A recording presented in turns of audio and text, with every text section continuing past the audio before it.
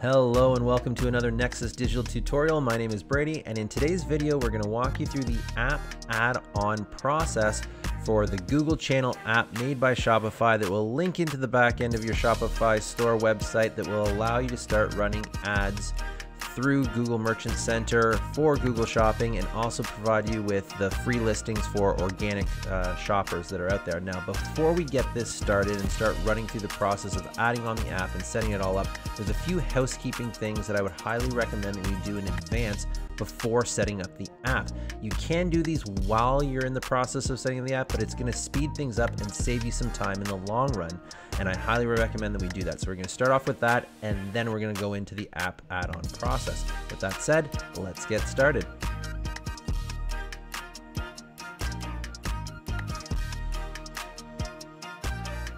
Okay, so I just want to quickly clarify something before we begin. These steps aren't necessarily going to save you time in the long run. They will save you some frustration, some headache, but it will ultimately make the Google Channel app add-on process just a little bit smoother for you, so you're not jumping between the app setup and then going back into your page and going through your settings and things like that. So it will kind of save you some time in that sense, and more so just some frustration, just making things a little bit easier to do. So what you're going to do from your Shopify account, in your settings section, these are the areas that you want to focus in on. The first one is your legal section, which is right here from your settings along the bottom hand. You'll see it along the bottom hand side here. Your settings section here. And then you're going to go into the legal section. And you want to set up your refund policy, your privacy policy, your terms of service, your shipping policy. Okay. Now, what's really great about Shopify is if you don't have access to these templates, or you don't have this information, you can actually create, or Shopify will create a basic template for you, and you can just kind of go in and modify certain elements if you don't know what you're doing. Otherwise, yeah, you should have some of this stuff on file, or it should already be existing on your actual website. So you're going to plug that information in, and then along the bottom, you'll just see this save button. Just click on that and you're good to go. After that, you're going to go back into your online store, and you're going to go into your navigation. And this is where you're going to click on your footer, and this is where you want to add in and make sure that these elements are present on your website.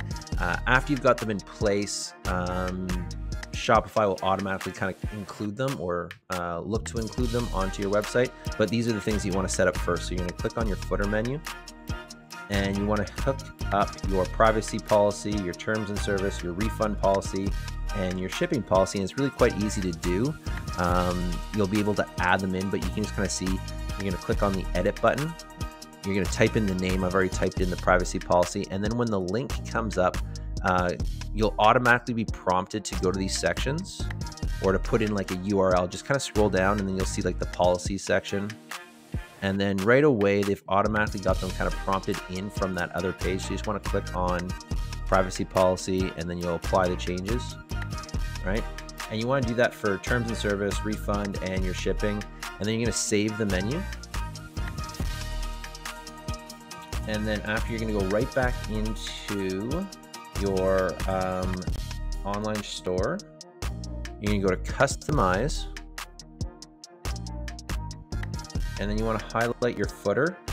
And this is again where they're kind of already in place, but you're going to add these elements in your address, your phone number, and your email. Google Merchant Center requires that these are on your website. There's no getting around it. So the easiest way is just kind of chuck them on your footer. And then you're going to add in a menu option. And that menu option will automatically prompt you to allow you to add in those elements. And I've just labeled it info, but you can put in your privacy policy, your terms of service, your refund policy, and your shipping policy. And then again, including your address, your phone number, and your email. It just makes things go a lot smoother, and there's no hassle from Google to give you approval and such. And after you've completed those things, you're ready to move on to the next phase. Okay, so you've added the legal pages to your footer section. You've added your contact details, your email, phone number, and address so people can contact you for Google Shopping requirements. And we're ready to set up the Google Channel app. Now, I'm not gonna lie, it is a little bit glitchy at times, and sometimes it doesn't function 100% smoothly. However, if you're just starting up, it is a free app. If you don't have a lot of products, this is probably the best route to start at before you move on to something like Flexify or Google Feed for Google Shopping, which are paid service feeds, and those depend on how many SKUs you have in your, or how many items you have in your inventory that will affect your subscription for those. Now, let's get going and we'll see how everything goes.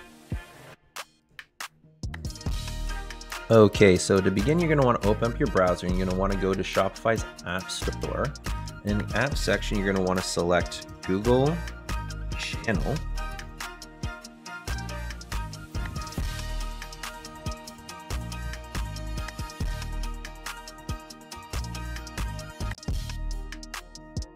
And you want to find the one that's made by Shopify. You're going to want to click on that.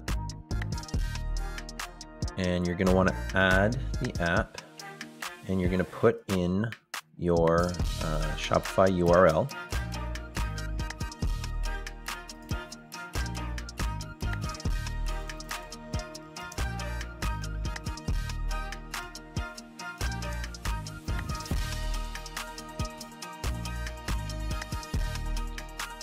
And if you haven't already logged in, it'll log you in. Choose your profile.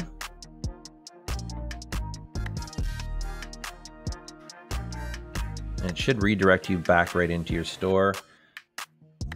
And you're going to go through all of the app guidelines and setup permissions. You'll scroll down to the bottom, add the sales channel. You can go through and obviously go through all of these things and the requirements and stuff like that. But I'm just going to go into add the sales channel.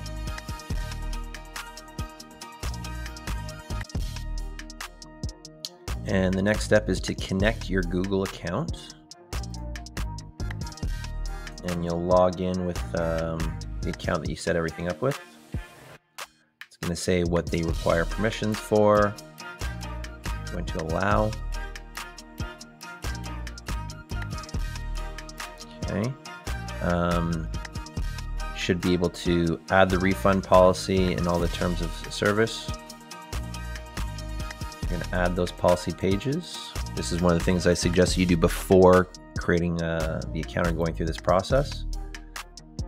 I'm going to confirm that we have the physical business address, a phone number, and the email address. I've added these to the footer of the page so they're visible. And there's also a contact page where people have access to see all this information as well. I'm going to confirm.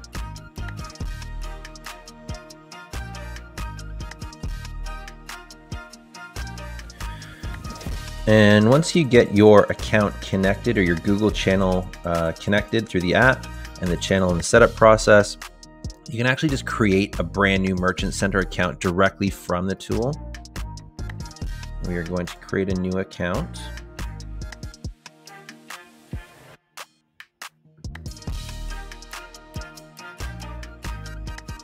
Okay. Now we're going to move on. You're going to select your target market. And here will be Canada. Language will be English. Save.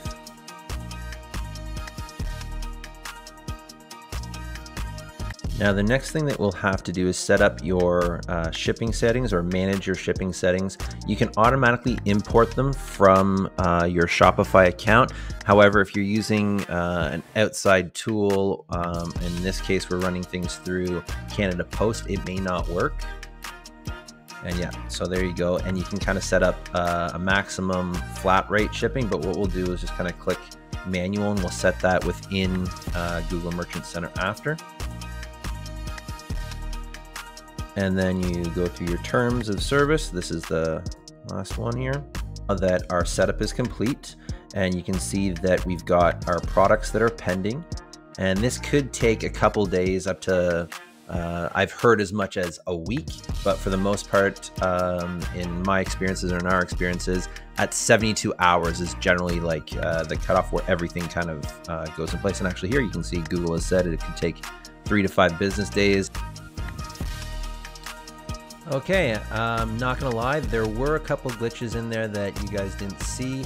One of the main ones, I had already set up a Google Merchant Center account for this particular client, and the system didn't identify or recognize that Google Merchant Center account nor the sub account that it was listed for. So I ended up having to create a new one directly in the app, which was fine. It all worked out. There was also the little bit of the snafu with the shipping policies that didn't get picked up. Regardless, everything's in place. All of our products are under review and they'll be set to go, which gives you enough time to go into your Google Merchant Center account to set up the remainder of the elements that you need in place. Your shipping, your taxes, your brand information, linking your account to your Google Ads, linking your account to your Google My Business. There's a handful of things you need to do, but don't worry about it. Nexus Digital has you covered, and we've got a tutorial for that as well.